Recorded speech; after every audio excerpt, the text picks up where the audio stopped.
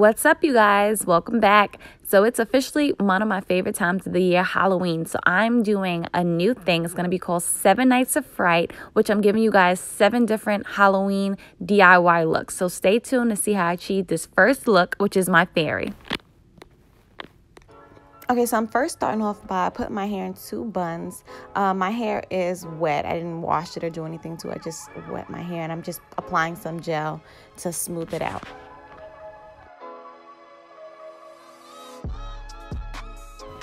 So my original plan for this makeup look was to do my hair in 2 ponytails.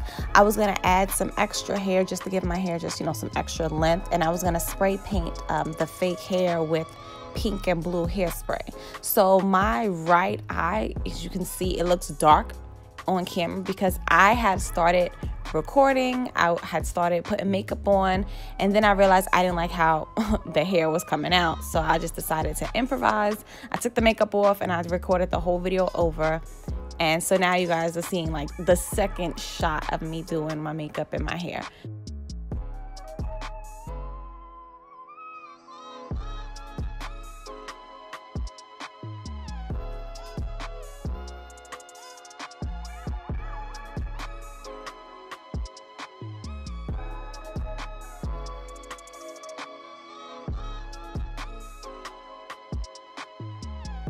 So once my hair is in 2 ponytails, I'm literally just taking my hair and kind of twisting it into form a bun. Now, I use this method sometimes when I do my hair in 2 buns, but for normally I would take my time to actually create like the bun that I actually want and make it bigger and fluff it out.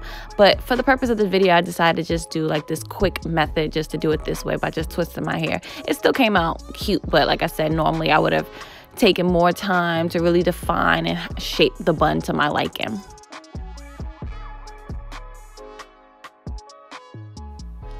Okay, now that my hair is finished, I'm taking some concealer and I'm just placing it on my eyelids just to give my eyes just that base coat before I apply my eyeshadow makeup.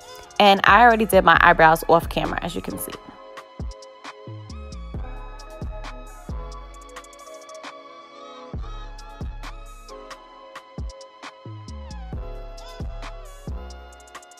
I'm taking Laura Lee's Party Animal palette. It's the bright lime green color, and I'm going to apply that to my brow bone.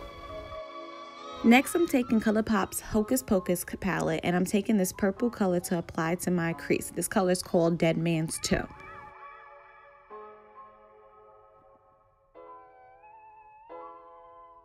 Now going back to the Party Animal palette, I'm taking the hot pink eyeshadow, and I'm just applying that color to my lids. So I had no clue how I wanted to do this makeup look. I literally was just winging everything. I did not know what I really was doing. I just knew I wanted to use pink, purple, and blue. So I applied blue eyeshadow on. And at first, I wasn't sure if I liked it or not. And then once I blended it out, I was like, okay, it'll come out good eventually.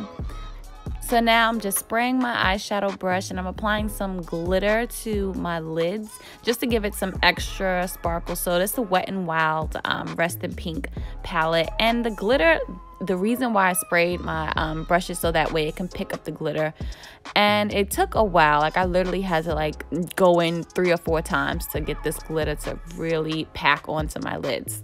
And I feel like my eyeshadow always looks crazy at first because my lids are so tiny. I have such tiny little lids. So I just applied my lashes off camera. And then I'm taking my foundation, which I use the CoverGirl True Matte Foundation. And I sprayed my face with my NYX setting spray beforehand. Then I'm just taking my LA Girl Pro Concealer in the color Fawn, which I love this concealer.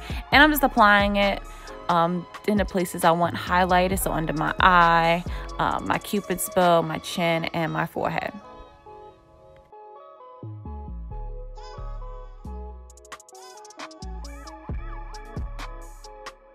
And now I'm just going to blend that out with a wet beauty blender.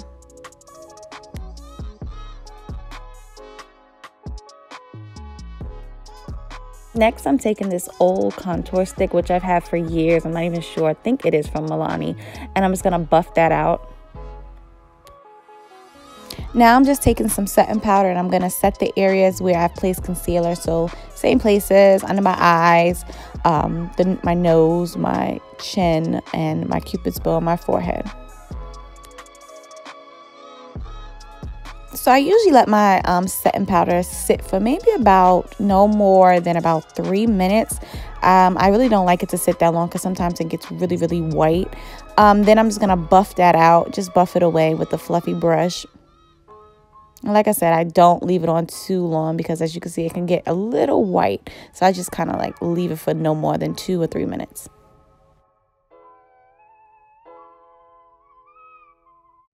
So now I'm just applying some blush to my cheeks, and I'm applying more than usual because I wanted a really rosy look. So I'm just applying a lot and trying to really pack on that pink color.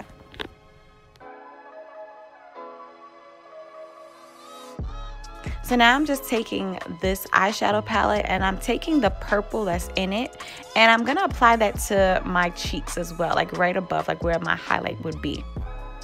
Now I'm going to take back to the ColourPop palette and I'm applying that purple that's on my lids to my cheeks as well. So when I think of fairies, I think of, you know, they're mythical creatures, so they always have like that holographic look to them. So that's what I was trying to do here.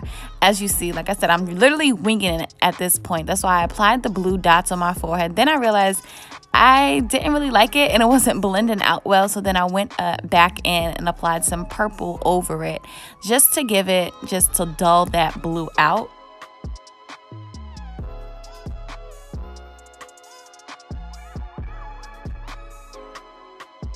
Now I'm just going to take some and apply it to the bridge of my nose, and I'm going to blend that out.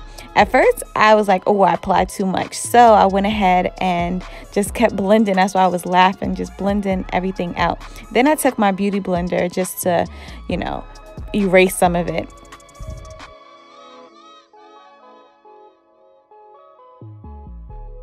Next, I'm taking this lipstick from Wet n Wild, this purple lipstick, to line my lips.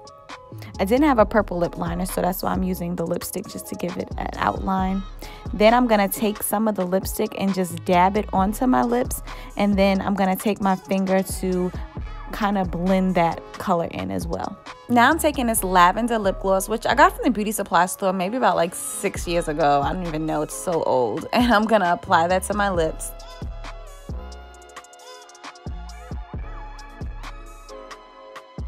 And now I'm just going to apply this lip gloss that I got from Shop Miss A. It was only $1. So next I'm just applying some highlight, and I'm using MAC's Showgirl. I absolutely love this highlight. It gives you such a silverish pink look, which I think went perfectly with the makeup look. So I found these press-on gem stickers, which I was like, oh, this is gonna be perfect. So I just thought it would add just an extra touch. So I'm literally just applying this in different places over my face. I really, like I said, I was just doing whatever. I didn't even know where I wanted to apply them. I just kind of was putting them wherever I thought would fit and would look pretty. So I'm just applying that all over my face. So then I found this flower headband at Walmart, and I'm just cutting out the part where they had the clips attached. The whole headband didn't have clips, it just had clips on 2 sides. So I just cut those little flowers out and placed them inside of my buns. And that's pretty much it for my makeup look. So now I'm just gonna go get changed to show you guys the final look of everything. Bibbidi bobbidi boo, and this is it. This is my final look for my fairy, my DIY fairy look. So this actually was really fun to do, and it actually came out better than expected. I was so surprised once I put my costume and everything on.